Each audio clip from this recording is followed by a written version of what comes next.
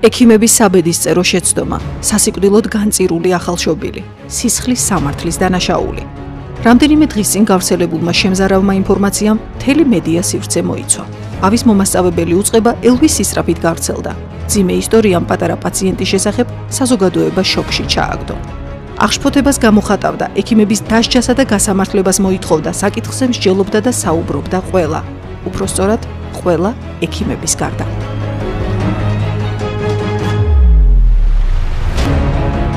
რა მოხდა სინამდვილეში? რა შედეგი მოყვა ოპერაციის მსვლელობისას მუცლის ღრუში ჩატოვებულ დოლბანს? რის გამო დაჭირდა პატარა ნენეს ღვიძლის ტრანსპლანტაცია? ჩვენ შევეცადეთ ამ კითხვებზე კომპეტენტური პასუხები, სწორედ მათგან მიგვიღო, ვინც ამ საკითხში კომპეტენტურია.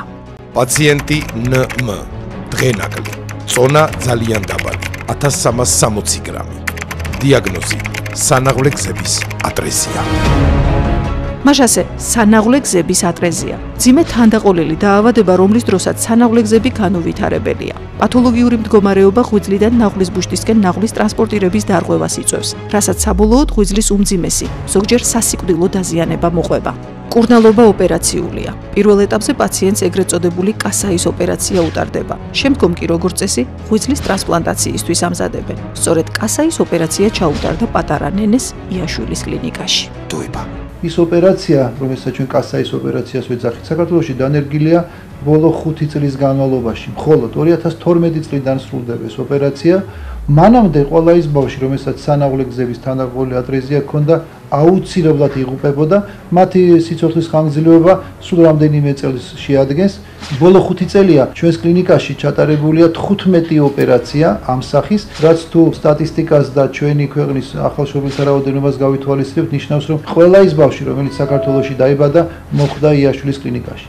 15 ბავშვი ნიშნავს 5 წლის განმავლობაში ყოველწლიურად 3-4 პაციენტი ხვდებოდა იაშვილში და ყველა მათგანთან არის ჩატარებული ეს ოპერაცია. ხაზგასმით მინდა აღვნიშნო, რომ არ ეს ოპერაცია, რომელთა ბოლო წლებში შემოღებული ეს ურთულესი ჩარევა, ამ ბავშვების სიცოცხლის ხანგრძლივობა არის მკვეთრად ლიმიტირებული და ვერც ერთ ქვეყანაში ამ ბავშვების გადარჩენის შანსი ამ ოპერაციის გარეშე არ არსებობს. პატარას იაშვილის კლინიკაში გადარჩენის შანსი მიეცა. თუმცა ამ შანსთან ერთად, როგორც ყვადაღებული სიუჟეტიდან ირკვევა, პაციენტმა ახალი პრობლემაც მიიღო: მუცლის ღრუში დარჩენილი დოლბანდი. ძნელია ამ შემთხვევის სრულფასოვანი კომენტირება. არც ვიცი, ვთქვათ, რით დავიწყო. რამოდენიმე სხვადასხვა ასპექტია. უპირველეს ყოვლისა, მინდა უსურვო პატარა ნენე მოდებაძეს გამოჯანმრთელება. მას საფრანგეთში დიდი ოპერაცია ჩაუტარდა, როგორც სიუჟეტიდან ჩანს და ღმერთმა წარმატებული და ბედნიერი ქალი ამყოფოს და დიდხანს ჯანმრთელად ეცოცხლოს. მეორე, ვთქვათ, აბსოლუტურად გასაგებია ჩემთვის დედის პოზიცია. დედა შულზე ემოციით ახსავსე, აღშფოთებული, გამწარებული. ეს გასაგებია. ამის მიღმა არაფერი აღარ არის ჩემთვის გასაგები. გაუგებრობას კი ფაქტთან დაკავშირებული არაერთი საკითხი იწვევს. მრავალი კითხვის ნიშანი, რომელიც ამ ისტორიას ახლავს. მაშინ, როცა ბევრი საკითხი ჯერ კიდევ გასარკვევი, გამოსაძიებელია, დასკვნების გაკეთება კი ნაადრევი, დასკვნები მაინც კეთდება. იაშვილის კლინიკაში ქირურგებს პაციენტების მუცელში რჩებათ ტამპონი, რომელიც შემდეგ გახდა ღვიძლის გადანერგვის მიზეზი. აი ეს არის ერთ წინადადებაში ამ სიუჟეტის არსი. ეს თავიდან ბოლომდე არის ტყვილი. არავითარ შემთხვევაში ეს ტამპონი არ გამხდარა ღვიძლის გადანერგვის მიზეზი და რაც ყველაზე მთავარია, არავის ჯერ არ უნახავს თვალით ფრანგი ექიმების ან ისტორია, ან ამონაწერი, ან დასკვნა, რომ სწორედ ეს იყო ნანახი იმ ბავშვის ორგანიზმში და სწორედ ეს აღმოჩნდა რაღაც გართულების საბაბი. პირველი კითხვა, რას ემსახურება ამ ტიპის გადაცემის მომზადება და დაშვება? თანაც მომზადება ფორსირებულად, იმიტომ რომ უამრავი შეცდომაა. არასწორი ტერმინოლოგიით და ცუდი ქართულით არის ნათარგმნი ის პატარა ფრაგმენტიც კი დასკვნიდან. ანუ ჩანს, რომ ის ექიმს არ წაუკითხავს. ეს პირველი, თქვა, ვიღაცა ექიმს გააკეთებინა ამის კომენტარი. როგორც კი ეს სიუჟეტი გავიდა ტელეეთერით და შემატყობინეს ასოციაციის წევრებმა, მე დავინტერესდი ამ საქმით, ჩვენ ექსპერტებს თხოვე და გამოირკვა ესეთი რამ, რომ პაციენტის ოჯახის წევრები ინფორმირებულები იყვნენ, რომ პაციენტს ამ მძიმე პათოლოგიით, რომელსაც ატრეზია ქვია და უკეთდებოდა ოპერაცია, უკვე ღვიძლის უკმარისობა თამდები იყო ამ შემთხვევაში და დაწყებული იყო უკმარისობა და მისი საბოლოო გამოსავალი მაინც იყო ღვიძლის ტრანსპლანტაცია. ანუ დღეს არა, ხვალ ნელ-ნელა რამოდენიმე თვის, შეიძლება წლის განმავლობაში პაციენტი სამწუხაროდ, კიდევ ვიმეორებ, სამწუხაროდ მივიდოდა ამ მდგომარეობამდე და არავითარ შემთხვევაში არ შეიძლება ითქვას, რომ ის დოლბანდი, რომელიც თქვათ ქირურგს დარჩა, ის იყო გამომწვევი ღვიძლის უკმარისობის. რა თქმა უნდა, არა. ერთი სიტყვით პაციენტს ღვიძლის ტრანსპლანტაცია არა ჩარჩენილი დოლბანდის გამო, არამედ სანაღვლე გზების ატრეზიის სამკურნალოდ ჩაუტარდა, როგორც იმთავითვე იყო დაგეგმილი. საბედისწერო დოლბანს მკურნალობის ტაქტიკასა და გამოსავალში ცვლილება არ შეუტანია. სამაგიეროდ სწორედ ჩატარებული ოპერაციის შედეგად გახდა შესაძლებელი ღვიძლის გადანერქვა. რომ არა წარმატებული ურთულესი ოპერაცია, დღეს ვითარება რადიკალურად განსხვავებული იქნებოდა. მე დღესასწაული ეს არის ჩვენი კლინიკის გამარჯვება და სწორედ იმ ჩემი კოლეგა ქირურგის გამარჯვება, ვინაიდან ოპერაცია რომელიც ამბავ ჩაუტარდა კავკასიაში კეთდება მხოლოდ ჩვენთან. სულ რაღაც 5-6 წლის წინ სანაღვლე გზების ატრეზია ეს იყო ისეთი დიაგნოზი, რომელიც განაჩენი იყო. უბრალოდ ყველა ეგუებოდა, რომ ეს არის მძიმე პათოლოგია, თანდაყოლი პათოლოგია, რომელიც არ ეკურნება. და ეს ბავშვები იღუპებოდნენ დაახლოებით 6-8 თვის ასაკში. დღეს ჩვენ სიამაყით შეგვიძლია თქვა, რომ არა ჩვენი კოლეგი, ჩვენი კოლექტივის დაჟინებული ესეთი სურვილი, რომ გაგვერღვია ეს მანკიერი წრე და რაღაცნაირად დაგვენერგია ეს ოპერაცია ჩვენთან, რომ არა ნათელღამეები, ნერვიულობა, სტრესი, ის ბავშვი უბრალოდ ვერ მიაღწევდა საფრანგეთამდე, ვერც დაუშვათ ბჭყალებში ჩარჩენილი ტამპონით თუ ბანდით და ვერც მის გარეშე. საფრანგეთის ექიმების ნათქვამი დედის მიერ გამეორებული, ჩვენ სხვა წყარო არ გვაქვს. რომ ეს წეთდება იმ ქვეყანაში, რომ რაღაც აფრიკის ჩამორჩენილ ქვეყანაში აღარ ხდება და რატომ მოხდა საქართველოში. კითხვა მაქვს ამის მთქმელ ექიმს, თქვათ, რატო არ გაუხარდა, გაუკლდა კოლეგიალურად, რომ კასაის ოპერაცია წეთდება საქართველოში. თორემ რომ არა კასაის ოპერაცია და თან საქართველოში თან დროულად ეს ბავშვი ვერ გადარჩებოდა. დანაშაული იცით რა არის? დანაშაული ის არის, რომ როცა ქირურგი ამოიღებს ამ უცხოს სხეულს და აჩვენებს პატრონებს და იტყვის, რომ აი, ნახეთ, ესო აფრიკის მე არ მჯერავს, რომ ჩვენი კოლეგა ევროპელი გამოვიდა და ეს დოლბანდი არ მოღებული, ჩირქოვანი არ იყო, ის იყო რაღაც სისხლიანი და ეჭვი მეპარება, საიდან იყო ეს მოძიებული ეს დოლბანდი გადაღებული. ეს არ გავს იმ დოლბანს, რომელიც არის უცხო სხეული, ესე იგი დაუშვათ მუცლისწვრად ამოღებული. იაშვილში ბოლო 5 წლის განმავლობაში 15 ბავშვი გადარჩა უმძიმესი თანდაყოლი პათოლოგიით, ამაზე არც რეაქცია, არც კომენტარი, არც თუნდაც მადლიერება, მაგრამ სამაგიეროდ ერთი შემთხვევა, რომელიც არ დამთავრებულა სხვათა შორის ცუდად პირიქით, ეს შემთხვევა მიეკუთვნება წარმატებული შემთხვევების კატეგორიას, მისი მართვა მოხდა ისე, როგორც ითვალისწინებს ნებისმიერი საერთაშორისო პროტოკოლი. ბავშვი მიიყვანეს პირველ რიგში ოპერაციამდე ინტენსიური და კრიტიკული მედიცინის დეპარტამენტში, ამის შემდეგ მეორე ეტაპზე ჩატარდა სიცოცხლის შემანარჩუნებელი ოპერაცია მოსამზადებელი გადანერგვისთვის და მესამე ეტაპის წარმატებით განხორციელდა. პირველი, მეორე და მესამე ეტაპი იყო წარმატებული, ბავშვი გადარჩა, მაგრამ მაინც დამნაშავეა ექიმი.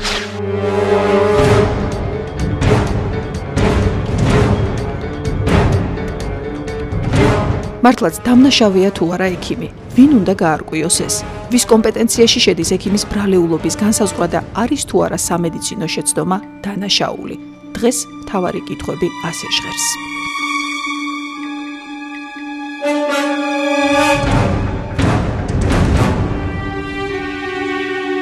საექიმო შეცდომა ყველა დროს განიხილებოდა ძალიან მწვავედ. გამომდინარე იქედან, რომ ეს ეხება პაციენტის ჯანმრთელობას. სად გადის ზღვარი? საექიმო შეცდომა ყველამ კარგად უნდა გაითავისოს, რომ ეს არ არის თანამდებობრივი გადაცდომა. ეს არის შემთხვევის განსაკუთრებული სირთულე და მედიცინისთვის არამიღწევადი საქმიანობა. აქედან გამომდინარე, საექიმო შეცდომა ეს უნდა განხილული იყოს მხოლოდ საექიმო საზოგადოებაში და არა მედიაში. ეს ყოვლად დაუშვებელია. მით უმეტეს, როდესაც არაფერი არ არის ცნობილი. ახშობილი ვარ პირდაპირ შემიძლია დავმატო ის, რა სიუჟეტიც ვნახე, ხო? პირველი ის მე ვიცნობ იმ ქირურგს, ხო? ვინც ჩაუტარა ამბავს ოპერაცია, ესე ბრწყინვალე ქირურგი და მე ვამაყობ რომ ვიცნობ მაგ ადამიანს. ეს ამ ქირურგი თუ ამაყობდეს საქართველოს, არაერთი ათეული და ასეული უმძიმესი ოპერაცია, ნოვატური ოპერაცია აქვს გაკეთებული და ის სიუჟეტები, რომელიც მის გარშემოა, მისი მოღვაწეობის გარშემოა, არაფერს სიკეთეს არ მოუტანს ჩვენ ხალხს. პირველ რიგში ჩვენ პაციენტებს, იმიტომ რომ პაციენტს როდესაც არ აქვს ნდობა, ის ომი წაგებულია უკვე ავადმყოფობასთან და დაავადებასთან. ასე მოწოდება რომ ეს არის დანაშაული და ახლა მას სჭირდება პროკურატურა. ჯერ ერთი პროკურატურამ რა უნდა გამოიძიოს. ეს არ არის ის საქმე, რომელსაც მოწმეები დაადასტურებენ, იმიტომ რომ არავინ ძალით არ ტოვებს ტამპონს, თქვა დარჩა. ეს ცუდია, მაგრამ ქირურგიაში ეს ხდება და ალბათ კიდევაც მოხდება. მით უმეტეს, როცა კეთდება თქვა რთული და ძიმე ოპერაციები. ამ პრობლემებზე მსჯელობა შეიძლება სხვანაირად პროფესიონალების მონაწილეობით და არა სენსაციის გამოდევნებული თქვა გადაცემით, რომლის მთავარი ფიგურა ამ შემთხვევაში აბსოლუტურად სწორად აღელვებული თქვა დედა და არც ერთი პროფესიონალის კომენტარი აქ არ ჩანს. წარმატებული ოპერაცია, მე ამ ოპერაციას დავარქვი ბუნებრივად წარმატებულს, სამწუხაროდ არ აინტერესებს საზოგადოებას, არ აინტერესებს ჟურნალისტებს, იმიტომ რომ გაცილებით უფრო სენსიტიური თემა და გაცილებით უფრო ალბათ ასატაცებელი თემა არის ის ჩატოვებული ტამპონი, რომელსაც ალბათ მოსახლეობის უმრავლესობას გონია, რომ ჩატოვებული დოლბანდის პოვნა ძალიან ადვილია და ეს თეთრი ფერი ყველგან ჩანს. მე წუნეთ, რომ სისხლში გაზღენთილი შინდისფერი დოლბანდის გარჩევა, თქვათ სისხლიანი ქსოვილებისგან ძალიან რთულია. ამიტომაც არის შემოშაობული ძალიან ბევრი მექანიზმი, რომ მოხდეს ამ დოლბანდის ზუსტად დათვლა. სპეციალურად არის საოპერაციო და ქვეყნები, სადაც თქვათ სტავს არის დამატებული, რომელსაც ევალება ზუსტად ინსტრუმენტების დათვლა და თქვათ დოლბანდების დათვლა, რომ არ მოხდეს ესეთი თქვათ შეცდომები. მიუხედავად ამისა, მაინც ხდება არა მარტო თქვათ ჩვენთან, მთელ სოფლიოში, თქვათ ამერიკის შეერთებულ შტატებში დაახლოებით 10,000 აბდომინალურ ოპერაციაზე ერთი შემთხვევა არის ის, რომ ხდება უცხო სხეულის, ამ შემთხვევაში შეიძლება იყოს ეს ინსტრუმენტი, იქნება თუ დოლბანდი მაინც თქვათ ჩატოვება. თუ არის ადამიანი, იქვე არის შეცდომა. არ არსებობს ადამიანი შეცდომის გარეშე. არ არსებობს უმაღლესი დონის ქირურგიც კი, რომელსაც თავის კარიერის განმავლობაში შეცდომა არ დაუშვია. ყოველწლიურად ევროკავშირის მასშტაბით 200-დან 250,000-მდე სამედიცინო შეცდომით ოფიციალურად არის დაღუპული პაციენტი. არის ასეთი სტატისტიკა. დაახლოებით ისეთივე ცოტა მეტი არის ყოველწლიურად ამერიკის შეერთებულ შტატებში. ეს შეცდომები ხდება, მაგრამ ეს არ ნიშნავს, რომ თქვათ ამ შეცდომის უნებლიე ჩამდენის მიმართ გატარდეს სისხლის სამართლებრივი პასუხისგებლობა. სამედიცინო შეცდომის გარეშე მედიცინა ვერ ვითარდება და ვერ მიდის წინ. რაოდენად სამწუხარო ფაქტი არ უნდა იყოს, მაინც არის. ჩემი გამოცდილებით შემიძლია რამდენიმე მაგალითი მოგიყვანოთ.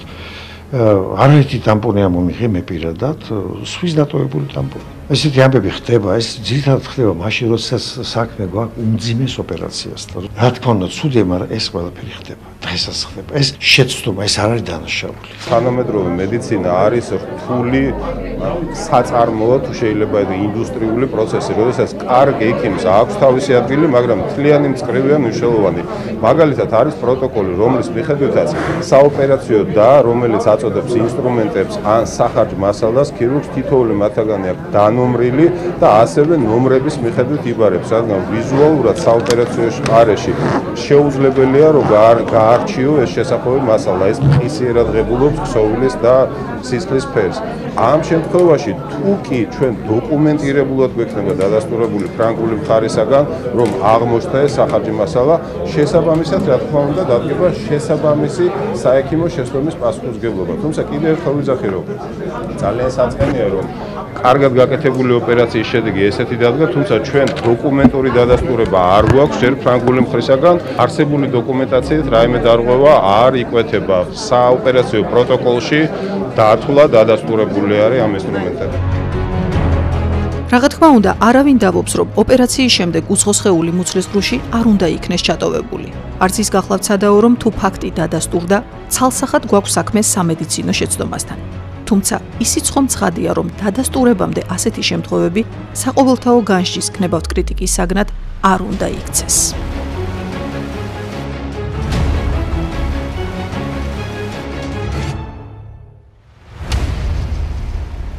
ამერიკის შეერთებული შტატებში, საფრანგეთში, ინგლისში ეს ქვეყნები, რომლებიც ფლაგმანები არიან მედიცინის, სამწუხაროდ, ძალიან სამწუხაროდ, საექიმო და საექთმო შეცდომებით ამერიკის შეერთებულ შტატებში 240,000 ადამიანი იღუპება ინგლისში, დიდ ბრიტანეთში ეს არის დაახლოებით 86-87,000 და ყოველთვის ისმის ხოლმე ესეთი შეკითხვა. მოდით გავიხსენოთ ის არხები, რომლებსაც ჩვენ უყურებთ, ეს არის BBC, CNN, რამდენჯერ დავაფიქსირეთ, თუნდაც ისეთი სიუჟეტები, როგორიც არის ჩვენს ტელევიზიებში. როდესაც ძალიან შემაშფოთებელი, ძალიან ამაზრზენი სიტუაციებია, როდესაც ყოველგვარი განხილვის გარეშე პროფესიონალურ დონეზე ჟურნალისტი აძლევს თავის თავს უფლებას თulis რომ ის არის კომპეტენტური, რომ განიხილოს ექიმის შეცდომა, ასე შემდეგ და ასე შემდეგ, ეს არის ძალიან ცუდი. მულტიპროფილური კლინიკა, როდესაც გააკეთდა ანალიზი, სად უფრო მეტი შეცდომა ხდება, აღმოჩნდა, რომ საუნივერსიტეტო კლინიკებში უფრო მეტი შეცდომა ხდება, ვიდრე პოლიკლინიკებში. რატო? იმიტომ, რომ იქ რთული პაციენტი მიდის და სხვა კლინიკა ამ შემთხვევას ვერ მართავდა. იაშვილის კლინიკა ეს არის საქართველოში ერთ-ერთი მულტიპროფილური კლინიკა. მედიცინა ძალიან რთული დარგია და შეცდომა ადამიანურია. აქედან გამომდინარე ძალიან რთულია ზღვარი დაიდოს, სად არის სასამართლო შემთხვევა, ანუ კრიმინალი და სად არის საექიმო შეცდომა. ეს უნდა კომპეტენტურმა ადამიანებმა გაარჩიონ და არავითარ შემთხვევაში ეს არ არის არაკომპეტენტური ადამიანების და მით უმეტეს ჟურნალისტების საქმე.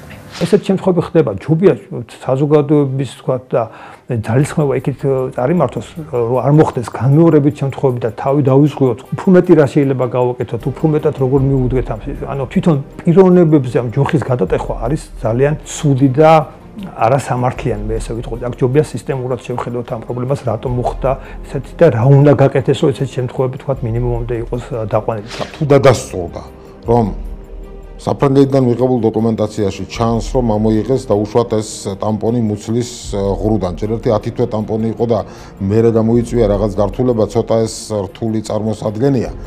ეს უნდა რა თქმა უნდა განიხილოს, მაგრამ განიხილოს პროფესიულმა საზოგადოებამ, განიხილოს პროფესიულმა ასოციაციამ.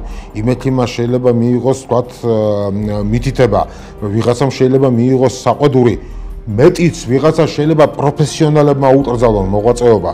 თუ ეს რაღაც ასეთ რანგში ავიდა, როდო უნდა გამოიძიოს აი პროკურატურამ, თქვა, დაუშვათ მე ვეხმარებოდი იმ ოპერაციაზე, არ მაქვს წარმოდგენილი რა უნდა ვთქვა. რა დავინახე ტამპონს როტოებდა და არ ვთქვი, აი რა უნდა გამოიძიოს. ექიმის იმიჯი გაფრთხილება უნდა და თუ ჩვენ გვინდა რომ ექიმი დავადანაშაულოთ რამეში სიტყვაზე, ხო? ეს უნდა იყოს ძალიან ლოგიკური. ეს უნდა იყოს დამტკიცებული და მტკიცებულებებზე დამყარებული. მოგეხსენება თუ საქართველოში არსებობს რეგულირების სააგენტო, რომელსაც სპეციალური სტაფი ყავს ამის, რომელიც ამოწმებს სამედიცინო დანაშაულს და სამედიცინო შეცდომებს და სწორედ მათ უნდა ვანდოთ ესეთი საკითხების გადაწყვეტა და თუ აღმოჩნდება დაუშვათ რომ იქ არის სისხლის სამართლის ნიშნები, შემდგომ რა თქმა უნდა სასამართლოს. თუმცა საზოგადოება მართლმსაჯულებას არ ელოდება. ექიმის ვერდიქტი უკვე გამოტანილია. ისე როგორც აქამდეც არაერთხელ მომხდარა, გამოკვლევის, განსჯის, განხილვის, შესწავლის გარეშე. მანამ სანამ ყველა დეტალი გაირკვევა, ყველაფერს სახელი უკვე დარქმეული აქვს. დიდი ნაწილი საზოგადოების მზად არის ჯვარზე გააკრასა ცეცხლის დაწვას, ვთქვათ, ჩემი კოლეგები, ის ექიმები, რომლებიც ურთულეს ოპერაციებს აკეთებენ, არ არის გამოძიებული და ვერც ხვდები, სანამ გამოიძიებენ, რისი აფიშირება ხდება და რისი მტკიცება ხდება. ჩვენში ძალიან სამწუხარო ტრადიცია დამკვიდრდა ესეთი ტენდენცია, რომ გარკვეული საექიმო შეცდომის თუ გადასტუმის შემთხვევებში ხდება მასობრივი ინფორმაციის საშუალებებიდან ტირაჟირება, ამ ამბის შეუმოწმებელი ფაქტების გამოტანა, ხშირად მშობლების და ახლობლების მოყოლის საფუძველზე.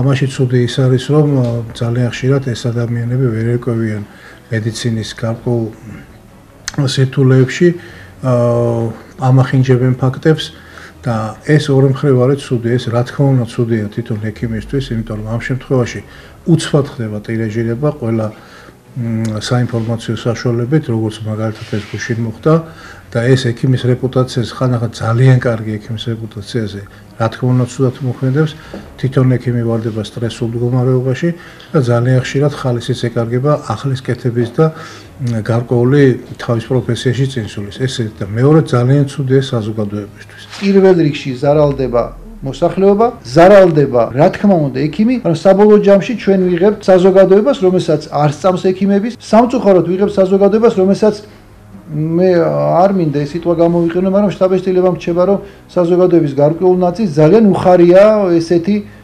სიახლის მოსმენ. კომენტარები, რომელსაც მოყვება ხოლმე სოციალურ მედიაში, ასეთ შემთხვევებს არის სულიად წარმოუდგენელი ადამიანს, რომელსაც საერთოდ შეხება არ აქვს მედიცინასთან, არ იცნობს ამ ქირურგს, არ იცნობს იაშვილს. მაინც სიამოვნებით თავზე ლაფს ასხამს მთელ საავადმყოფოს. მოვიძახი რას ემსახურება ზოგადად არ ვიცი რა თქონდათ ჩანაფიქრით ვთქვათ ჟურნალისტებს სიმართლის თქმას, მაგრამ სიმართლის თქმა მოითმენ და ცოტა უფრო დეტალებში დაურყეულიყავით. ექიმების დისკრედიტაციას, მაგრამ ახლა თქვენ წარმოიდგინეთ, დაიბადა ბავშვი ღმერთმა გვაშოროს ნაღლისძების ატრეზიით და ამ გადაცემის მერე აღარ მივიდნენ ისინი საოპერაციოდ რა დაიღუპოს ბავშვები თუ ყველა საფრანგეთში უნდა წავიდეს ან მოახერხებს კი ყველა წასვლას. ახლა ის ქირურგი ვინც ეს გააკეთა დაუშვათ და მორალურად გავტეხეთ დავაშინათ ამდენი პროკურატურით და სხვას არ გაუკეთა გასავის ოპერაცია. ახლა ვინ დარჩება წადებული? ხომ მე არ ვიცი ვინ იყო ოპერატორი. მართლა ხელი მოუმართოს, ესე იგი ის ვირტუოზული ტექნიკის მფლობელია და თუ ეს მართალია, ალბათ ის თავის შეცდომას ძალიან ნანობს, მაგრამ ეს ის შემთხვევა, რომელთანაც ვთქვათ, პროკურატურა გარკვეულ დისტანცირებაში უნდა იყოს. დღესდღეობით ასეთი სიტუაცია, მე ძალიან ხშირად ვილაპარაკია ჩემ კოლეგებთან ამასთან დაკავშირებით და ისინი ცალსახად აღიარებენ, რომ არიან შეშინებულები. მათ ეშინიათ პაციენტის, მათ არ უნდათ პასუხისგებლობის აღება რთული პაციენტებზე, თავს იცილებენ, გადაულოცავენ, როგორც იტყვიან, გადაამისამართებენ სხვა სპეციალისტებთან, როგორიც არა ისეთი, ვთქვათ, ისეთი სიტუაცია იყოს, არა? ანუ პასუხისგებლობას გაურბიან და თუ ვიღაცას გონია, რომ შეშინებული ექიმი უფრო ეფექტურად იმოქმედებს და უფრო შედეგს მიაღწევს, ეს არის ძალიან დიდი შეცდომა. შეშინებული ექიმი, დაშინებული საზოგადოება, დაზარალებული პაციენტი და მასთან ერთად დაზარალებული მედიკოსი. სიკვდილს გადარჩენილი პატარა და უმკაცრესი სასჯელისთვის გაწირული ექიმი. დღეს ჩვენს წინაშე ამგვარი მოცემულობაა.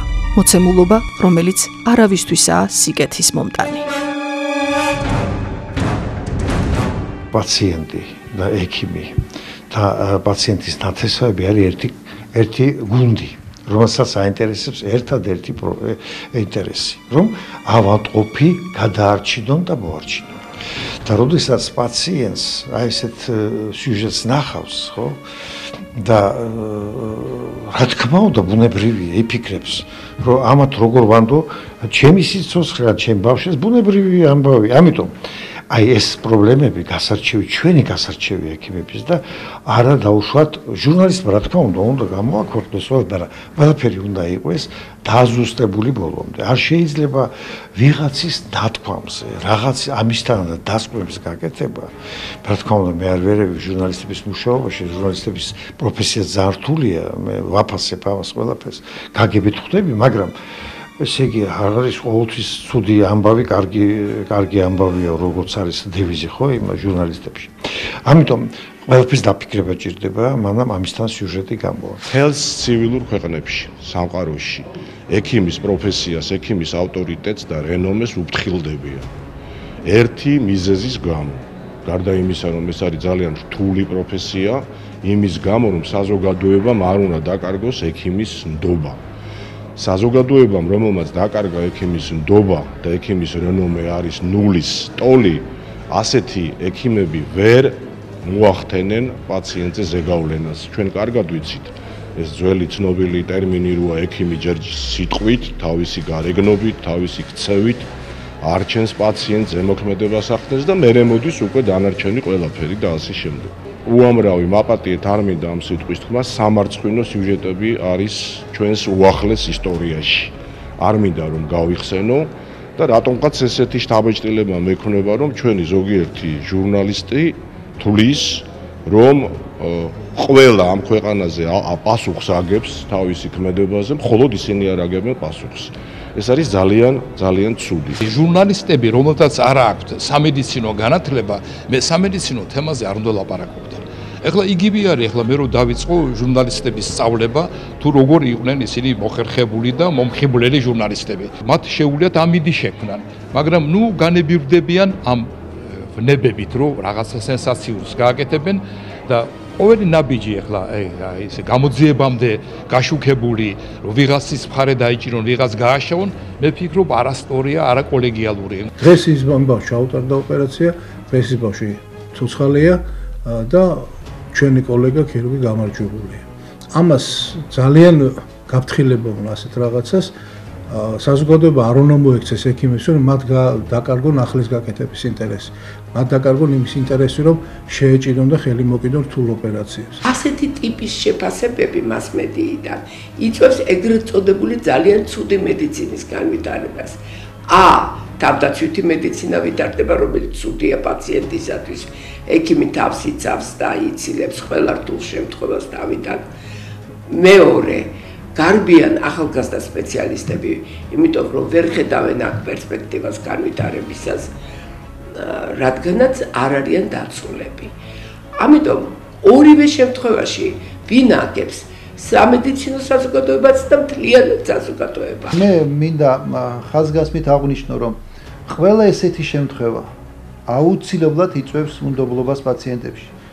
მაგალითი, რომელიც რამდენიმე თვის უკან მქონდა საქართველოში, შემთხვევა, რომელიც მოყვა ცოფის ვაქცინასთან დაკავშირებით აგორებულ სკანდალს ბრჭყალებში, როგორც შემდეგ გამოირკვა, თურმე ვაქცინა არაფერ შუაში არ ყოფილა, მაგრამ მოსახლეობის ძალიან დიდმა ნაწილმა გაიგო არამხოლოდ ცოფის ვაქცინის ჭყალებში ისევ ერთხელ საშიშროების შესახებ, მაგრამ ზოგადად გაიგიო ეს ინფორმაცია ყველა ვაქცინასთან, რაც საქართველოში კეთება. ამან, რა თქმა უნდა, ძალიან ცუდი ნეგატიური გავლენა იქონია ყველა დედაზე, რომელსაც გადაწყვეტილი ქონდა ვაქცინაციის ჩატარება. ყველა ესეთი დაუფიქრებელი სიუჟეტი, დაუფიქრებელი გადაცემა, დაუფიქრებელი ინფორმაცია, დაუზუსტებელი და დაუფიქრებელი, რა თქმა უნდა, ძალიან მძიმე გავლენას ახდენს როგორც ექიმზე, ისე პაციენტზე. აქ ორივე მხარე იჩაგრება, ორივე მხარე გამოდის აი ამ ესეთი სიუჟეტიდან დაზარალებული. ეს არის ძალიან დიდი გულის ტკივილი ჩემი კოლეგების, რატომღაც ერიდებიან ამაზე ლაპარაკს საჯაროდ და მე მინდა ვთხოვო ჩვენს ძვირფას მასმედიის წარმომადგენლებს, რომელსაც ჩვენ ძალიან დიდ პატივს ვცემთ, რომელსაც ძალიან დიდი წვლილი მიუძღვით ჩვენი ქვეყნის განვითარებაში, წინსვლაში, რომ ცოტა ფრთხილად და ფაქიზად მოექცნენ ასეთ სიტუაციას. არ არის ლამაზი, როდესაც ჭირის უფალს კამერით დაადგები მაპატიეთ სასახლესთან და უყურებ აი ამ რაღაცა საშინელ სცენას. ეს არის ძალიან ცუდი. ან მე მიადგები ექიმს კაბინეტთან, გადაუღებ მის, ასე ვთქვათ, წარწერას, მიაყენებ მას შეურაცხყოფას და შემდგომ მოგვიანებით გაირკვევა, რომ ეს ექიმი იყო ცამდე მართალი და მას არავითარი დანაშაული, ასე ვთქვათ, არ ქონდა. თუ ექიმის ავტორიტეტი იქნება ქვეყანაში მაღალი, თუ ექიმის მიმართ ნდობა იქნება მაღალი, აუცილებლად გაორმაგდება ექიმის მიერ მიღწეული შედეგი. სადაც ექიმს არ უჭირავს სათანადო ადგილი და არ აქვს დაფასება, პაციენტს ეკარგება მისადმი ნდობა, რის შედეგადაც პირველ რიგში ზარალდება არა ექიმი, არავე დავადმყოფი და საბოლოოდ მთელი საზოგადოება. სრულიად საქართველოს კათოლიკოს პატრიარქი, უწმინდესი და უნეტარესი ილია მეორე. ტელეკომპანია პულსი, პირველი ქართული სამედიცინო არხი. თქვენი ჯანმრთელობის სამსახურში.